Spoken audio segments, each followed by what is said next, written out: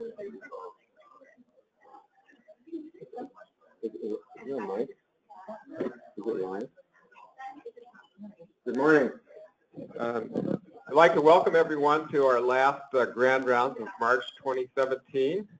We're very honored this morning to have Dr. Davidovich speak to us. But before I get to the introduction, I want to just mention to you next week at this time and at this station, we will be having our annual Howard Virtual Memorial Lecture, and the speaker this year is Dr. Robert Harrington, Chairman of Medicine at Stanford University in California. And his topic has changed given the recent interest in the electronic medical record and using digital information as research. He is going to speak to us now on rethinking randomized controlled trials and what they're doing at Stanford in this respect. And we'll be able to compare with us our work after his talk. So please join us next week. This morning, we have one of our distinguished cardiology fellows, Dan Davidovich, who many of you know. He graduated from medical school at UCI Medical School in San Jose, Costa Rica, and finished his internal medicine residency at Hennepin County Medical Center in 2015 and has joined us as a fellow. Dan has been quite active in research, especially in pulmonary artery monitoring, and has published several manuscripts and abstracts, one of which is now under review, and we'll keep our fingers crossed. So this morning, Dan would like to address us on his work with Steve Goldsmith. Where are you, Steve? Steve Goldsmith from Hennepin County has been collaborating with Dan in the use of the implantable pulmonary artery pressure monitoring device to prevent heart failure readmissions. Welcome, Dan. So you're all wired? I'm wired. I think I'm on now. Yep. Good morning, everyone. Thank you for having me. I'm hoping to talk to you guys a little bit about the background of this concept and this technology, and give you guys some information on what we've been doing locally as well. Part of the disclosures are research that we did here that I'll address was supported by a grant from St. Jude Medical. I do have an agenda. And ideally what we would discuss today is why this is relevant, why is heart failure relevant, why are heart failure admissions relevant, and why we should even be talking about it. We'll go over a little bit about what exactly we're talking about. I'll very, very briefly go over the current knowledge, the data that's out there, not so much analyzing each paper or anything like that, but more focusing on what the consensus is so far and what this might be helpful for. And hopefully we'll be able to talk about our results, our local data, which includes both Abbott, Hennepin, and some other facilities that we'll see. And I'll tell you guys what I think, which is not necessarily the most important part. But then I also want to hear about what you think, both in the form of comments and questions, and also hopefully give a chance to our heart failure folks to give us a little perspective about how they feel things have been going with this here, and who would be good patients to be referred for this. So just a little background, and this is just some data borrowed from the Heart Disease and Stroke Statistics Update from 2010. I hope I didn't have to convince anybody that heart failure is important, but just in case, we can see that it's a disease that affects many. And then if we focus on the bottom couple of points there, you can see that it leads to a lot of hospitalizations and a lot of utilization encounters. So it's certainly something that's affecting a lot of people right now. And here we have a few more details on hospitalization. And you know, the numbers are high. 1 out of every 5 almost patients are going to be re-hospitalized within 30 days, almost a third within 90 days. And then this particular special article estimated that the cost could be up to $17.4 billion in 2004. So it's certainly a lot of money. And if you go back to that 2010 update, I put an arrow there so you guys can see that in 2010, the total estimated cost, and that is total, was just over $39 billion. So even though hospitalizations don't account for everything when it comes to heart failure, there's certainly a big piece of the pie, and as you all know, there's big efforts to reduce hospitalizations and rehospitalizations in these patients, and everybody's looking at different approaches. Now, to just kind of review what we'll be talking about today, this is a clinical tool. We think it'll improve heart failure management if we give it to someone who hopefully builds up some experience on this, has some knowledge about heart failure management. But obviously, this is not going to be a magic solution. This is not autopilot. We do not want to be the person there on the cockpit trying to go through the instructions as we're trying to figure it out. It's just one more tool that we have at our disposition. To kind of understand exactly what we're looking at here, I always like to look at the history whenever I'm preparing a presentation, and putting something inside a blood vessel to measure a pressure is not a novel idea. It's something that has evolved over many, many years. I think Werner Forssmann there is probably the most famous one. He's the one that walked down to the to get his X-ray after putting a catheter in and confirming that it was in the RA. But essentially around the 1970s is when I think we started really talking about PA pressure monitoring in the clinical setting. So at that point, the thought was that, you have this invasive strategy that can help you guide your patient's management by giving you some hemodynamic data. But for a long, long time, this was pretty much thought of as something that was a tool in the ICU or some higher level of care where you could take care of very sick patients and you needed that extra data. Over time, sort of a separate parallel thought process came up with people thinking, well, what else could we use continuous pulmonary artery pressure monitoring for? Is it something that we can only use in the ICU? Could we come up with a way where, we kind of take that Swan-Ganz catheter at the bottom, put it through our space-age gadget machine, and turn it into something very futuristic that's non-invasive that we can use to manage patients chronically, even when they're healthy and at home, or feeling good, I should say. And somebody came up with the idea of heart failure and congestion, but not congestion as we know it. They did not mean the congestion that you see when your patient comes in and they've got, an S3 or they can't breathe, they've got pulmonary edema, they've got peripheral edema. That's not really the congestion that people were thinking about so much, but it was more of a subclinical congestion. Can we get ahead of the curve in some way and try to help people?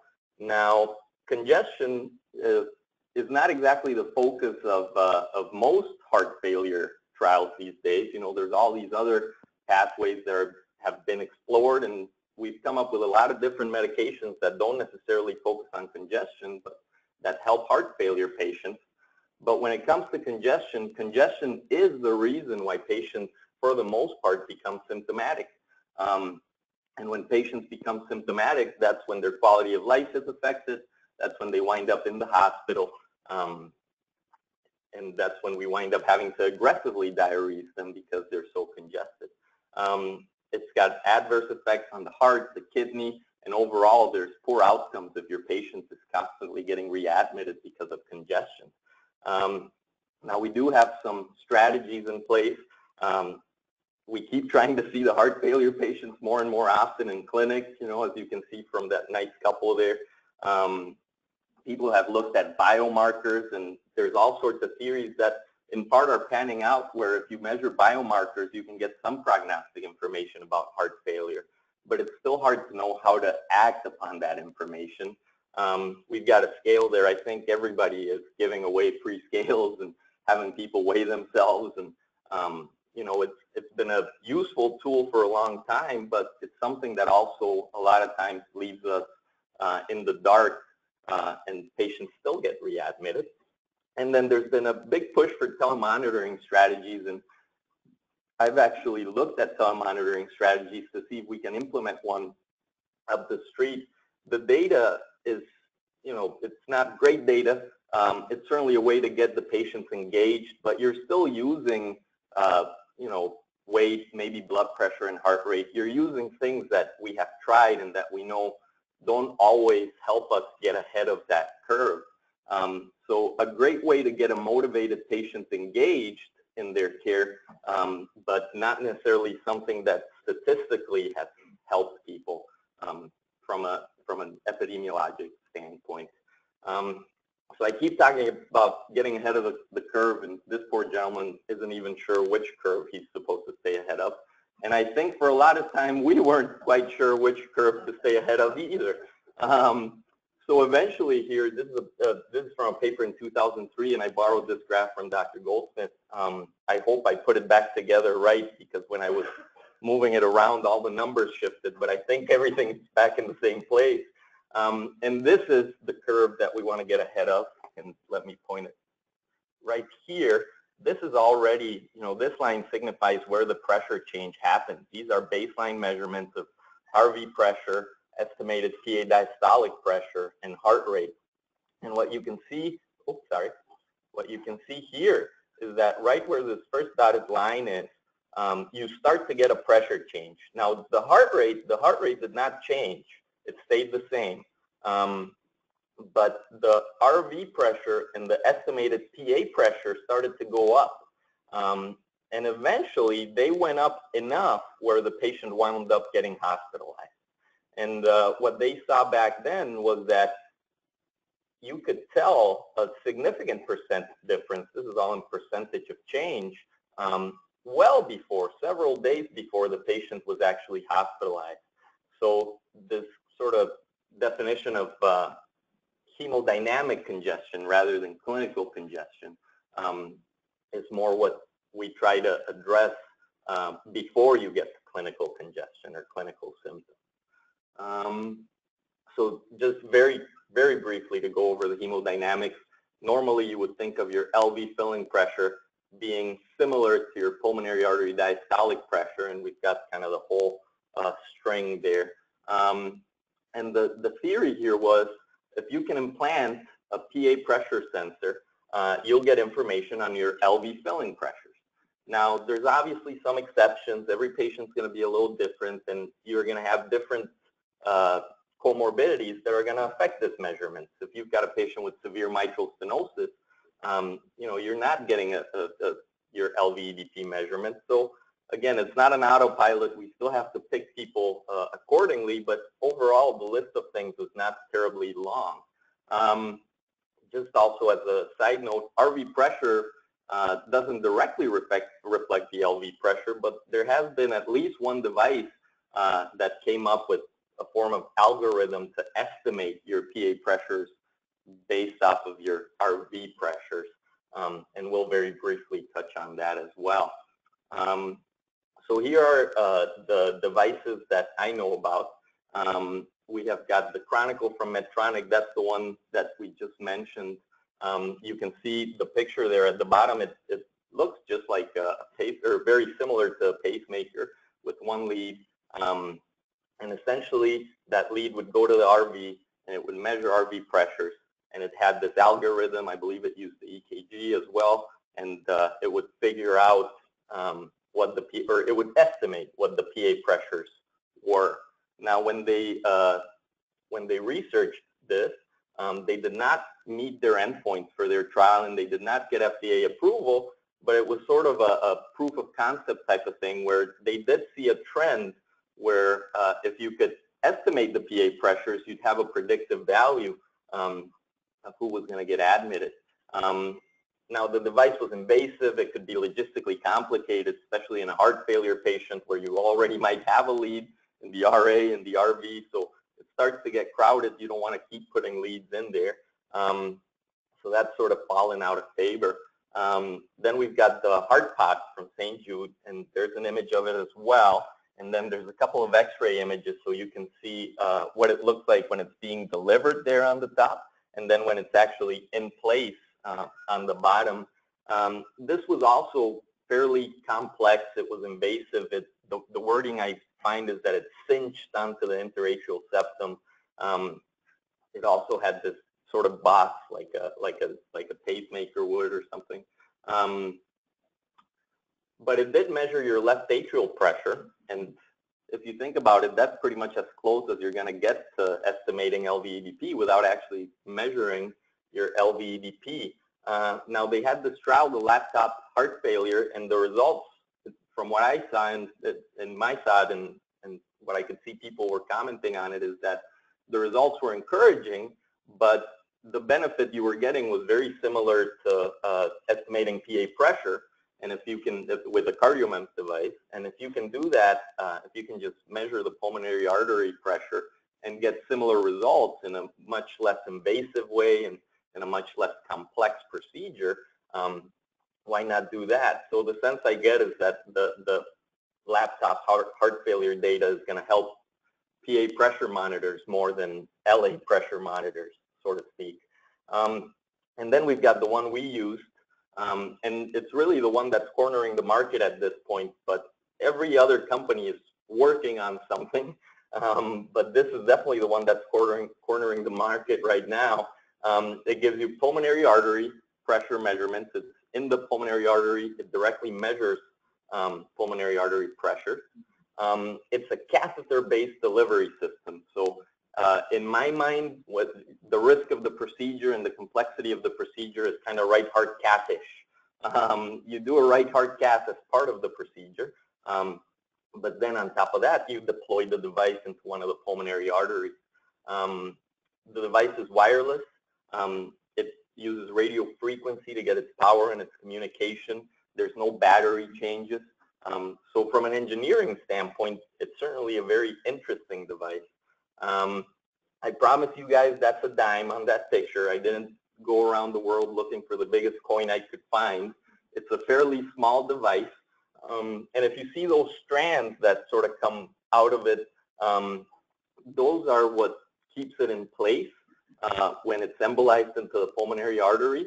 And thanks to that, I think the estimation of how much it blocks is about 10% of the pulmonary artery. So you're still going to get flow through that pulmonary artery, which is one of the frequent questions, you know, are you going to get a pulmonary infarct? And so far, I haven't seen reports of a pulmonary infarct. And from what I could read, it's estimated that it's completely endothelialized within 3 to 4 months. There is a little anticoagulation that goes with actually deploying the device, I believe, for about 1 month after. Just something to keep in mind. And then on the bottom there, you can see what the patients use is that pillow that's on the left. And it's attached to that box, and the patient lays on that pillow every morning. You get radio frequency from that pillow to the device gets activated, and it transmits the pressures.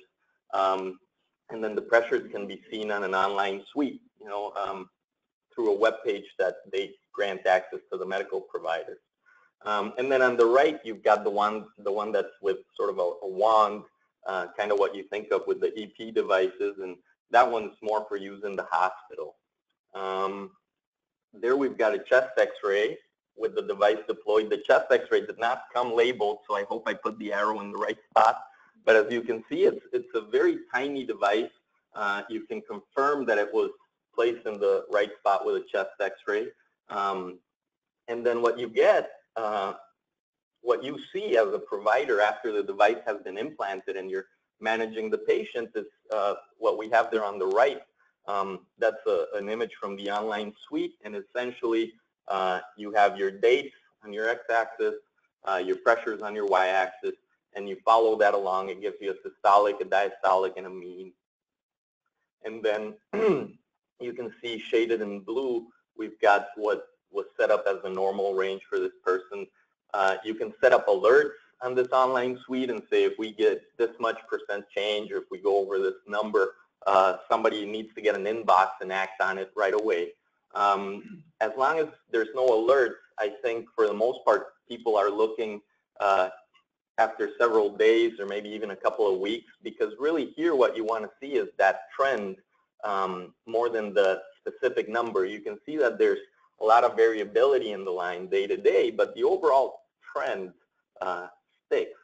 So the idea here is to look at that trend, to have a lot of, to have data at least every day, and as soon as you start to see a climb in that line, then you know it's a time for a change. It's time to change your diuretic dose to prevent clinical congestion, when you're still at the just hemodynamic congestion point of the course. So skipping ahead to our current knowledge, and I'll try to be quick. The idea is not to analyze every paper in detail, but essentially most of the data came from the CHAMPION trial. And the CHAMPION trial was a randomized single-blind trial, and they were able to find that you had a reduction in heart failure-related admissions with a fairly low complication rate. And the complications included things like hematoma. There was a thrombus that formed on the delivery catheter for one patient. There was, I believe, one device that had to be snared back after deployment, but there was really no pulmonary infarct, no deaths, nothing really serious. And then after that, eventually the device was approved by the FDA, and this is taken directly from the FDA webpage. And surprisingly enough, they gave us a fairly flexible and wide indication. They just said, you know, class 3 heart failure symptoms, who have been hospitalized for heart failure in the previous year. Does that mean every patient with heart failure is going to get one of these, because almost every patient with heart failure could meet this indication? No, that's not the idea. But it's nice that we got a nice flexible indication so that we can actually analyze each case and focus on the clinical side of things, and have some flexibility on the indication side of things. Since then, there's been several papers, for the most part, using that same data. One thing that has caught a lot of people's eye is the heart failure with preserved ejection fraction patients. Some of the data looks better in the HFpEF population than in the HFrEF population, which is something that doesn't always happen in heart failure trials. And I think part of that is that we're really focusing on congestion. A lot of the other interventions for heart failure that focus on mortality and all these things, your HFpEF population it's always hard to get the right people. They have several different comorbidities, and they're just a complex population. Whereas when you're focusing on congestion, symptom management, and preventing readmissions, you're talking about the same process. They also looked specifically at people with COPD and pulmonary disease. That was a big question. You know, you're measuring pulmonary artery pressures. What's going to happen with people who have pulmonary disease that can affect those pressures? But the results seem to pan out with that as well. Their initial data had very little follow-up, so then they came out with more prolonged follow-up data, and that was also positive. And then there's been a lot of talk about the cost effectiveness and the reimbursement for this device. Initially, there was a lot of arguments about reimbursement, how to reimburse it. At this point, my understanding is that outpatient placement of the device is reimbursed well enough to where you can actually afford to do it. The device checks are billed as a device check, the way EP would do a remote device check. So I think it's a low dollar number. It's not exactly what's going to maintain your CardioMEMS program, but the cost effectiveness analysis is always positive because of the prevention of readmission. And that's really where you're going to get most of your bang for your buck, in the sense that these patients are not constantly coming back into the hospital with congestion, with symptoms, which is, of course, a hot topic right now. I apologize that we didn't chat about my poster when everybody else did, but I didn't want to ruin the surprise for the lecture. But we did get a chance to talk about our poster at ACC. There was a lot of interest. People were very excited. You know, I think we've been, in general, as a medical community, late to adopt the technology because there's still some questions. mainly the questions people had were on the reimbursement and the logistics side of things. It seems like people are a little more ready to embrace it, but there was definitely a lot of interest, and we'll go over what we found. Essentially, this is through the Minnesota Heart Failure Consortium, and we have these 5 sites. I get the pleasure of rotating through 2 of them, which I've highlighted there, and this is our own local data to look at what exactly we're doing in Minnesota and nearby for our patients. We did get a total of 137 patients, which seemed to impress some of the people at ACC. You know, I think most places have small numbers of CardioMEMS devices in place. And as you can see here by site, there's a lot of variability. And both here and up the street at HCMC, we're not doing a high number of CardioMEMS devices. We had a couple of other sites that were very early adopters and that really drove the numbers. Most of the data for this is on 6-month follow-up. So most of our patients did have at least 6 months of follow-up at 91. Only about 47 we were able to get the full 365 days post-implant so that we can compare it to 365 days pre-implant. But my hope is that we'll get to keep collecting data on these people at certain intervals so that we can see how we're doing and if it's something that's really helping us. One thing that significantly affected our follow-up was that we did have 12 deaths in the group. The number itself was very similar to Champion trial, so it's a pretty comparable population probably. And all but one of those deaths happened before 6 months, and that really pulled down our follow-up. When you look at your actual demographics, when we try to characterize these patients, I think it's sort of what we would expect from a heart failure population, with your age in the 70 range, 2/3 being male, 2/3 having a reduced ejection fraction. But we did have a decent amount of HFpEF patients that we were able to look at. And then our follow-up time post-implant was somewhere around 242. So this is essentially our raw data on hospital admissions and all visits. And I know it's a very busy table, for which I apologize, but we really wanted to show you guys the raw data because we think the absolute numbers really tell the story. So I've tried to put arrows there. First off, obviously, you guys probably want to know the local information. So that would be that first arrow at site 3. If you go by site, this is one of the sites that unfortunately did not reach statistical significance, probably because there was a low number of events and there was a big change in the follow-up.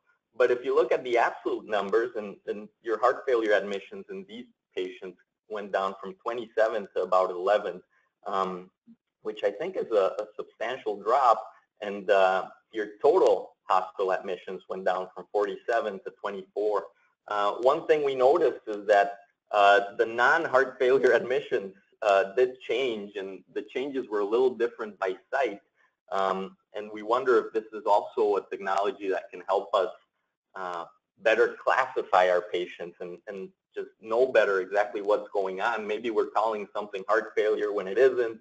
Maybe we're calling it, you know, a bronchospasm when it's heart failure. So this is certainly something that seems to change some diagnoses.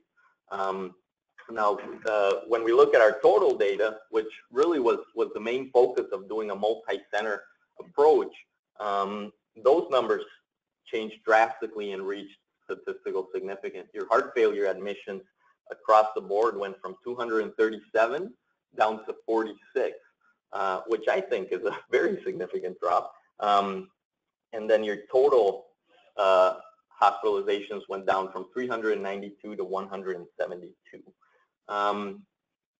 When you look at total utilization, when you just look at all the visits, and for this we included ED visits where the patient was discharged from the emergency department rather than admitted, and when we looked at cardiac-related clinic visits, and the way we tried to figure that out was if it was a cardiology clinic visit, we went ahead and counted it. It's hard to believe someone with heart failure is going to see the cardiologist, and we're not going to mention it. but then also if they had an appointment with their internal medicine doctor and it was about congestion, about heart failure, meds were adjusted. We tried to include those as best as we could. As we were adjusting for variable follow-up, we came up with this event year rate that we could look at. This is the focus on the heart failure and total hospitalizations graph. This has really been the workhorse, I think, for this concept and this technology preventing hospital admissions. And when you look at this, we reached statistical significance when we did this analysis too, and your total hospital admissions dropped by about 1 point, and your heart failure related admissions were just above 1.5, and they dropped to 0.5. So I think it's also a pretty significant result. When we looked at our other types of encounters, one of the questions people sometimes have is, am I just shifting my utilization? Granted, a clinic visit is always going to be better than being in the hospital for 4 days, but it is a question people have. Am I just kind of moving things around and shifting from here to there? And you know, the patient's quality of life is going to be the same because they're always at a clinic instead of always at the hospital. And what we found is that your cardiac clinic visits didn't have a statistically significant change. And when you looked at the absolute numbers, there also wasn't a big change. So that was reassuring. As I was doing the data collection, I got the, and this is anecdotal, obviously, you can't compare this, but what I noticed is that there was maybe, you know, more than clinic visits and hospital admissions, there was some phone calls. Hey, you got to take an extra Lasix today because your PA pressure is going up, which seems something that is very doable to prevent an admission. One point that we found curious here, and that goes into the classification of patients, is that our heart failure ED visits were unchanged, but our total ED visits were decreased with statistical significance. So again, wondering if some things were being called heart failure when maybe they weren't. So very briefly, my thoughts on the subject, kind of going through the good, the bad, and the ugly. It's a new technology, so whenever there's a new technology, even though we believe in data-driven medicine, I feel like there's also a point to, does this idea make sense to me? And sometimes things are counterintuitive, but it's kind of nice when the idea makes sense. You know, we use this in the inpatient since the 70s, and yes, there's some controversy in the acutely ill, but if we can monitor this, it's an idea that makes sense. And the data that we've been able to get on it so far has supported the strategy as being viable, decreasing admissions, which would be good for both patients and the healthcare system. I get the sense that the device is safe compared to a lot of our other interventions. They are still reporting all adverse effects online, and you can go in and look at them, and there's really not been a lot. Compared to the original trial, there has been a couple of episodes of the device not sensing, which is obviously frustrating to go through the whole procedure and then still not have the data, but I believe that number is still very, very low. And then if you think about it, if you're preventing hospitalizations, you could potentially have improved clinical outcomes. I don't know that we have the data to say that yet, to say that people are going to live longer, but it's an idea towards the future of something to look at. I have very little doubt that it would improve quality of life if you're not getting symptoms and not getting admitted, but rather you're at home and every once in a while you get a phone call from the clinic saying to adjust your medication. That seems like very personalized medicine to me. And then it would decrease the overall cost of heart failure management in my mind. Now, there's been a lot of controversy in that regard, especially with the low reimbursement. But I think the focus is on preventing those readmissions, especially with the way that's being reimbursed nowadays, or not reimbursed. It's certainly become a priority for a lot of places. And even though the motivation was initially financial, I think it's not a bad thing for us to constantly think, you know, if this patient was just in the hospital, what am I going to do as I discharge them to make sure that they get to stay home and they get to enjoy their time rather than keep coming back. I get the sense that there will also be a little more engagement from patients, those patients that are really seeking to get a little more control over their situation, those patients that really want to help themselves and sometimes can't figure out, why am I getting symptoms? Why am I getting congested again? Why am I back in the hospital? You know, they get to every day lay on the pillow, send the data. They feel like they're helping themselves, helping the cause overall. And I think they are. And hopefully doing that every morning and seeing some results would continue to motivate people and engage them even more when it comes to their heart failure care. There's some other possible very specialized uses, and when I was asking around about how this was used, I heard comments on, for example, a pre-transplant patient who had prohibitive pulmonary artery pressures for a transplant. So they actually monitored their PA pressure with this device until it was low enough with maximum tolerated therapies where they were actually candidates for a few more things. So overall, I think this is a great clinical tool. Again, I think some people want to see a magic solution with heart failure, but I think this is a great extra tool for those that are managing heart failure patients to try and intervene a little sooner than we're intervening now. Now, there's always the bat, and some patients get nervous about things that are permanently implanted in their body, and for good reason. You know, if you told me you're going to put some microchip in me forever, and I didn't know anything about it, I might think about it twice. I don't think we have the data yet to make assumptions about mortality. You every once in a while hear people talking about it or see it in the comments. I don't know that we're there, but hopefully we'll continue to look at it and figure out if this is just something that's going to help symptoms and readmissions, or if we're actually going to help people live longer as well. There was a lot of questions, you know, when I was talking to people at ACC about this. Who is the right patient for this? And I think everybody thinks of, you know, their complex patient that keeps getting readmitted. And that's fine, but the main thing is going to be if non-compliance is your driver, if your patient did not want to take their Lasix for whatever reason, they might still not want to take their Lasix even though you give them the PA pressure. And, you know, some people, life sometimes gets in the way of their health care, and if they have something important to do and that's why they don't take their Lasix because they can't go to the restroom, you're going to give them a number, but some of them will still not want to take it, and you know that's not the patient where this is a good idea probably. It's more for your patients that are motivated but that are just difficult or complex patients that are difficult to manage as an outpatient. Another comment I heard from one of our PAs of the street is he has one patient who he has to call and talk into getting the data, into laying on the pillow and actually sending in the transmissions.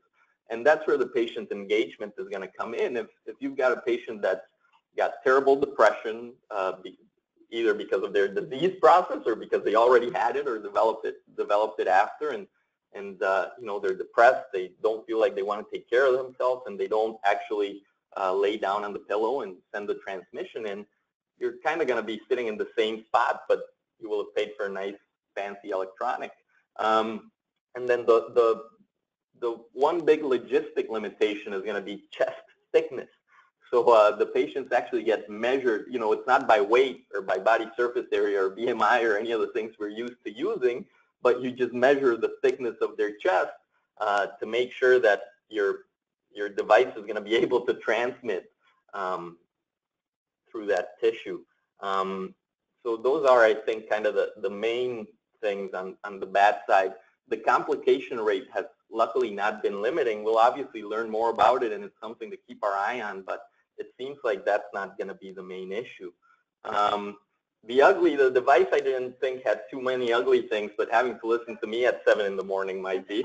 Unless you're that guy on the right, in which case you were on call, is the only reason I can think you would have been up all night and not gone to sleep. In which case you should be getting ready to go to sleep soon. But I didn't find anything too ugly about it. Again, the worst thing would have been complications from the actual placement of the device that led to death, and that was not a thing. Then thinking about the future directions, again, the idea here is not necessarily that this device is the future. But the concept and the proof of concept is very reassuring. Now, whenever I talk about this, people tell me, well, yeah, it's always going to be the future. It's kind of one of the cardiology unicorns. But I think at this point, every company is looking at non-invasive technologies. Anybody who's heard me talk about this knows that I always mention this first one, the Cova by 2 cents. That one's, out from the West Coast, and it looks very fashionable. And essentially, it's this kind of necklace that people put on, and they send estimates their PA pressures and sends it to an online suite. So you're basically thinking about doing the same thing in a non-invasive way, which would obviously be fantastic and would allow us to use this technology for a lot more people. There's other things. I found this one, for example, the SensiVest. With that one, I get the sense that it's more about total fluid volume in the chest, and it's not pressure monitoring. It's things that we've looked at before with ICDs and pacemakers, but it's non-invasive things that are out there. These are the ones that you can find very easily on an online search. But there's been other work. There's people who are using sound to try to detect an S3 before you can hear it with a stethoscope. There's all sorts of different ideas for non-invasive approaches out there. And I think whoever makes it to a non-invasive approach first is really going to be onto something.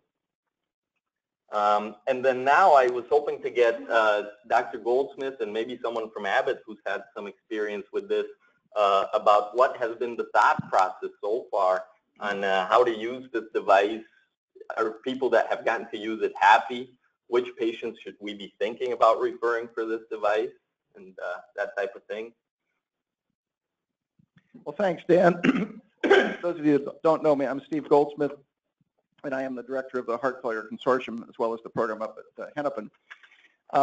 I want to congratulate Dan on putting this together. We got this grant, obviously, to the consortium from St. Jude, but Dan really did about 85%, I'd say, of the legwork in getting all of this study, for our study, together, and apparently had a nice time presenting the results last week at the ACC while I was out in Bryce Canyon or someplace out west. But I heard good things about the presentation.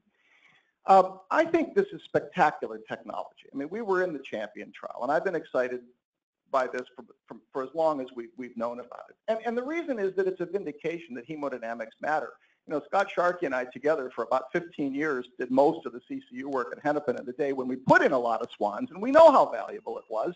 I think the pendulum is swinging back to using more swans. I hope so, because I think it's very useful in the acute setting. But the idea that you could actually prevent admissions by knowing the PA pressure made sense to me from the beginning, because hemodynamics matter. And they matter even more in the neurohormonal paradigm, which we've developed and exploited, obviously, because you put everybody on these drugs, and of course you improve survival, but in the day-to-day and week-to-week, they still come in the hospital, and that's a hemodynamic event. And so knowing the hemodynamics and acting on it can make a difference, and that's what the CardioMEMS Champion trial showed. So it's a wonderful vindication for the proof of concept that hemodynamics matter. And the second thing, as Dan did show you, is that the Champion trial was a very well-designed trial, in my opinion. It got a lot of trouble with the FDA for a lot of reasons I won't go into. But the problem always was about the attentional control. And, it's not a blinded trial. I mean, it's not a placebo-controlled trial. But in the Champion trial, when you notified a patient who had the device that was in the active monitoring group and told them to change their PA, change their medications, you had to call 2 patients that were in the passive group. Hey, are you really okay? You're sure you're feeling okay? I mean, they did everything they could to minimize bias for intervention more in the group that had the active monitoring device. And with that, there was a 35% reduction in admissions. Now, in our real-world experience, we combined the attentional approach, obviously, because there's no blinding, right? So we got double the effect that we got in Champion. And this is what Dan just showed you is the real-world experience multi-center at this point. There's nothing else out there. And it shows you that when you combine the attention, which I think is a big part of it, you know, with the device monitoring, you can get double the results. And that's important, and we hope this paper gets accepted soon, because a lot of people were skeptical. They said, well, in the real world, you won't beat, you know, because you're doing the attention before and after. But in fact, we did, and the centers that did, we collectively, and through the people participating here. So I think it's very, very powerful intervention. But you do have to pick your patients in terms of the practicalities. You know, a non-compliant patient's not somebody for this technology. The technology is best in somebody who's been doing their damnedest to take everything that they can and do everything they can to stay out of the hospital. And then you put this in, and it really starts to help. And I can tell you the feedback from patients is just awesome. I mean, they love it. We have more than 9 now. This was about a year ago. And they love it because they feel that you are watching their back continuously. And so the sense of security and involvement that it gives them is quite impressive. And I've heard that from people around the country too. So I think patients like it, you know, and while we hope to show a reduction in clinic admissions, in clinic visits as well on this analysis, which had never been investigated before, it may be because it was too early in the game to see this, but I can tell you that in our heart failure clinic, the people that have the device don't come to clinic as much. I mean, what's the main reason you come to heart failure clinic? To check the volume status and make sure the patient's not going to get decompensated, assuming they're on a glide path, steady glide path with their other medications. So you don't have to do that. Once you actually know the pressures, you don't have to see them so often. And I would think for a place like Abbott, this might be even more helpful because you have a lot of patients that don't live here. And so by having these devices available to your referring physicians 50 or 100 miles away, you know, it might be very, very helpful. And this is something that's starting to be explored around the country, the use of this in remote sites. So that's just a practical point you might want to think about. But, you know, we're still at the beginning of the story. I am a consultant and speaker for St. Jude, so I've been around the country some, and I've learned there's a lot of regional variability in the use of this because of reimbursement. But it's getting better. The number needed to treat, just so you know, now that the FDA, since the FDA took a little bit of time to get this out, they had 18 months of controlled follow-up. The number needed to treat is 2. 1 implant, 2 implants, 1 admission at 18 months. So that's better than anything else I know of in the heart failure field. And that was all comers. If you went back and just looked at the controlled data in the early period for the follow-up for the primary endpoint, it was 50% reduction in HFpEF and about 30% reduction in HFrEF. So as Dan mentioned, this is the only intervention that has been shown to change any measure of outcome, unless you're a top cat patient that doesn't live in Eastern Europe, with HFpEF. So, and I think statistically around the country, it's focusing because heart failure clinics see mostly HFrEF, and you know we're not getting out there into the community as much with the HFpEF patients. So the last point I'll make is, in terms of patient selection, remember that in the Champion trial, we weren't looking for necessarily high recidivist type patients. It's class 3 symptoms, which can be almost anybody, depending on how you define it, and an admission within 1 year. That's it. That's who got into the studies. So just like with the Novartis drug, with Entresto, if you only look at the sickest patients, you may or may not get the best results. This is preventive therapy. This is preventive therapy. So ideally, who you should be looking for are people who conform to the Champion data set, which was class 3 with an admission within the last year. And these weren't necessarily people that you see at an Abbott Northwestern end-stage heart failure clinic, but they are patients that are seen in every other primary care and secondary kind of clinic everywhere.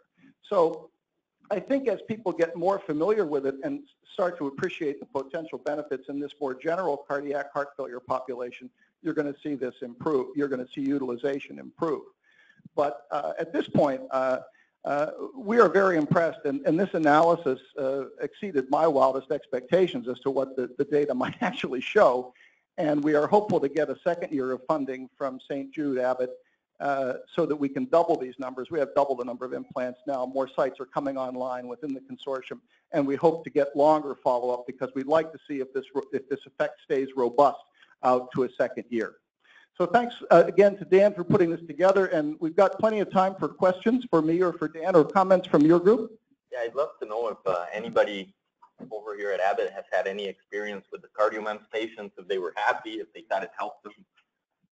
It looks like a very cool technology. I was wondering, when you looked at the data, like, I don't know, 12 at Abbott and 50 elsewhere, did you look at the different sites and see if that changed their admission rates? Like, I'm not sure. Is it there? So this is, and again, I apologize, the table is very busy, but I wanted to give you guys as much of the absolute numbers as we could. Here we have it divided by sites. And to look at the site key, it's here over all the way on the right.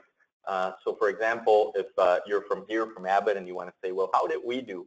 You would say, well, we had 15 patients at that point.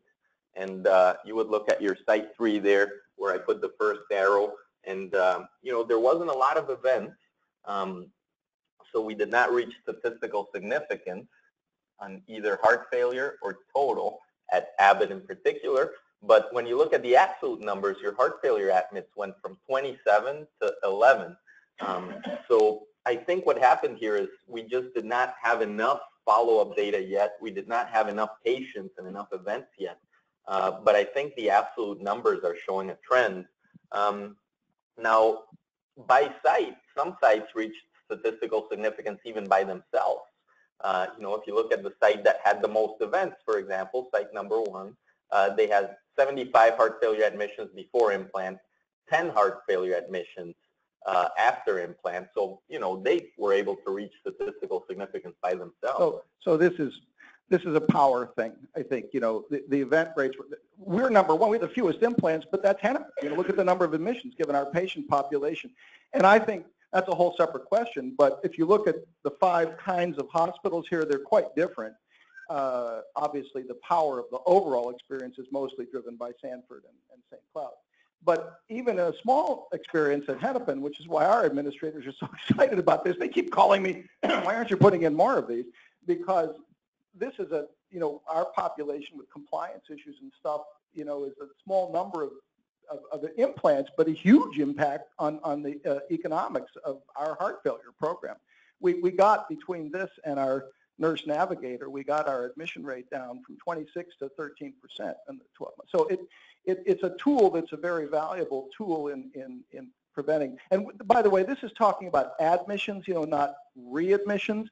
It's a data that we want to get if we can get this out longer, because in the CardioMEMS Champion database, there is a paper showing that the patients that were admitted with active management had a huge reduction in readmissions. And I've proposed that as a trial for St. Jude to fund, that they have not elected to fund at this point because it's already on label, but and nobody wants to mess up an indication. But I think my own sense is that the best time to get these patients is when they're hot. Get them while they're in the hospital and motivated, assuming they're going to be compliant, you think, and then try to get it implanted, if not while they're in the hospital, at least within the next week after, so you have some sense of what they look like when they're hemodynamically stable. Peter?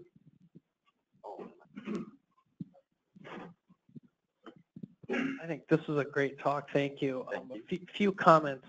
First of all, before I forget, to your point, Steve, I think getting people when they're in the hospital is potentially ideal, but there's a substantial reimbursement disadvantage for inpatient implants. So we try to avoid that, quite honestly. My take on this is I think we're probably underutilizing this technology, and I think it really does have good potential, and I think this is important work. I hope you're successful getting it published, because just a few weeks ago there was a series of about 2,000 published in circulation of kind of the first real-world experience, and that showed that the PA pressure decreases were even bigger than they were in the trial.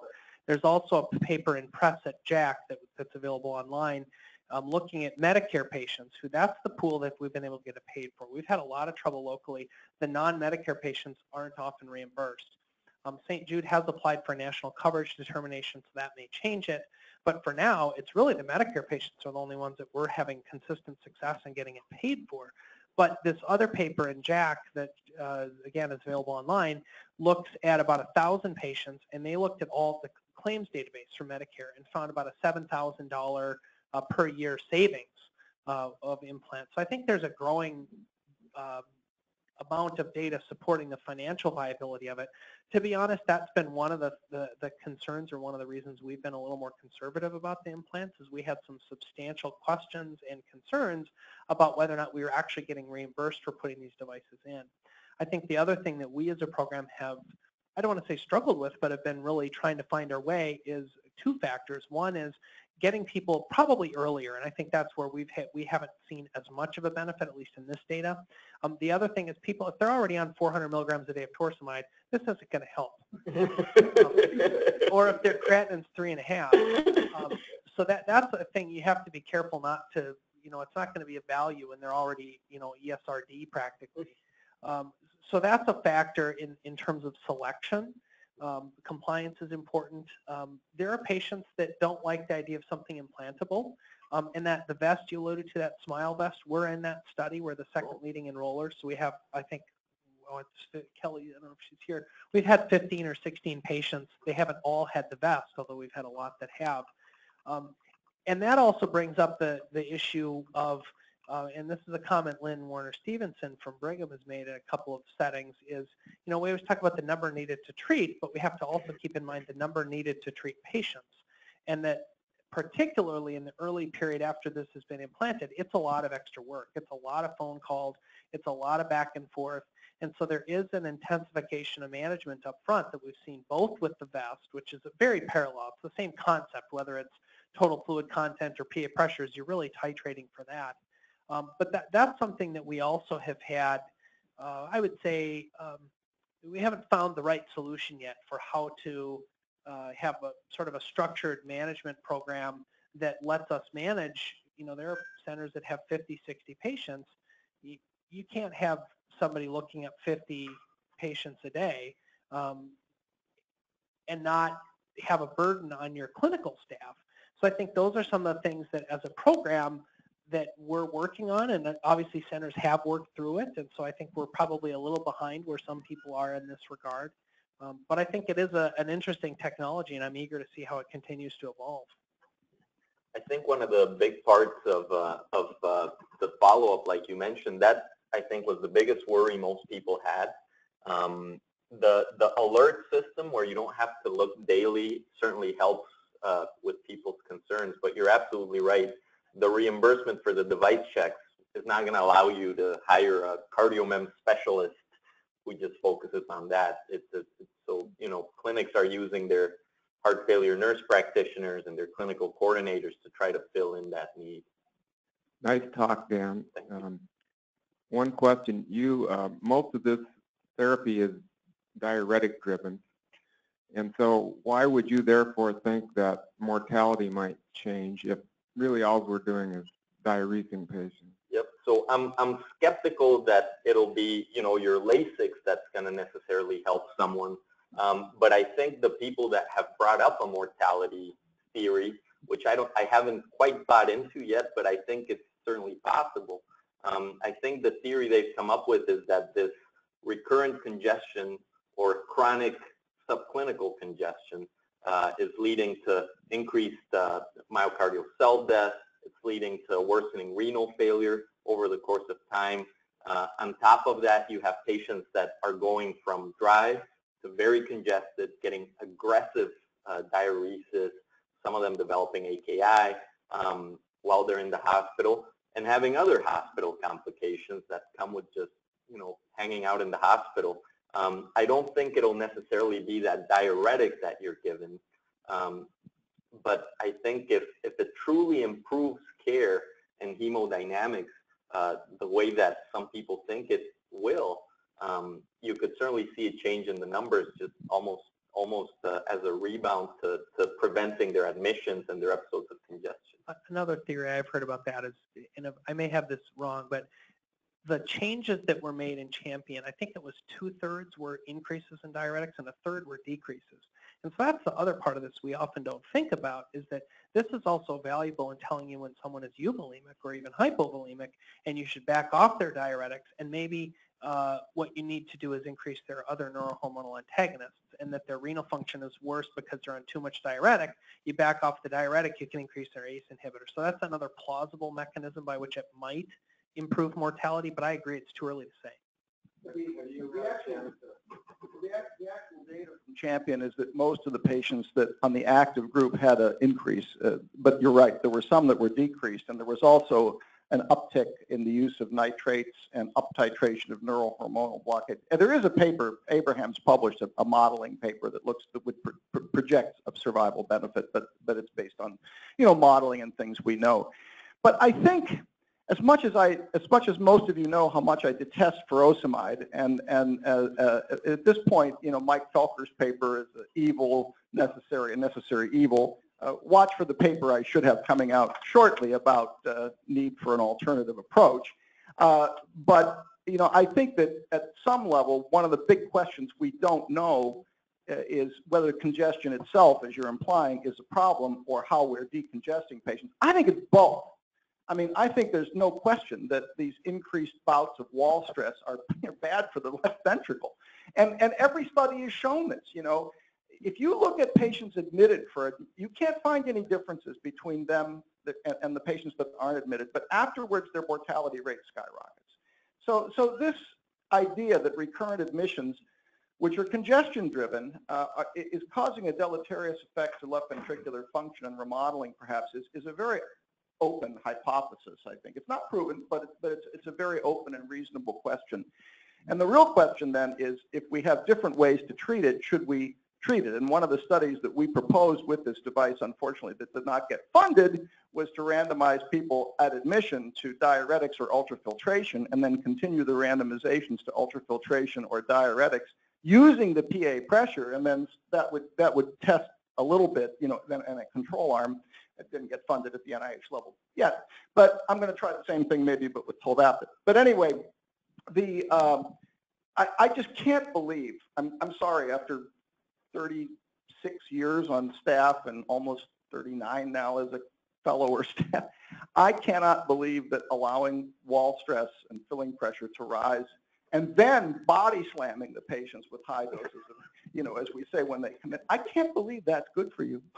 I simply cannot believe it. And while it may be difficult to prove, the nice thing is that we may have a tool here that could allow us to test this, probably with a non-invasive future iteration, because it's a big unanswered question. Thank you. Anybody else?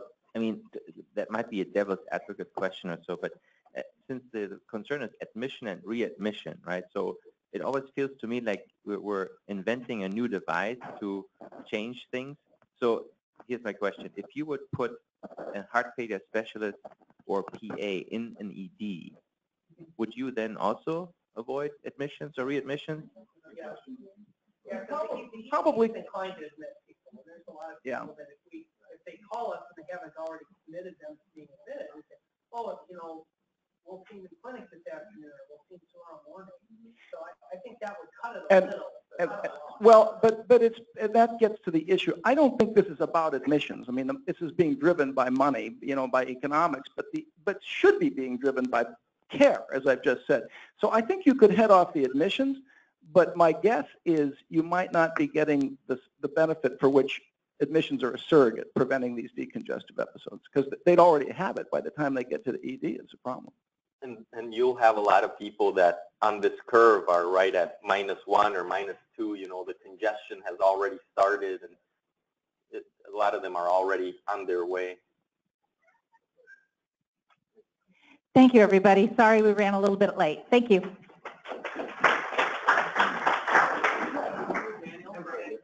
Thank you for coming. I'm glad you were able to make it.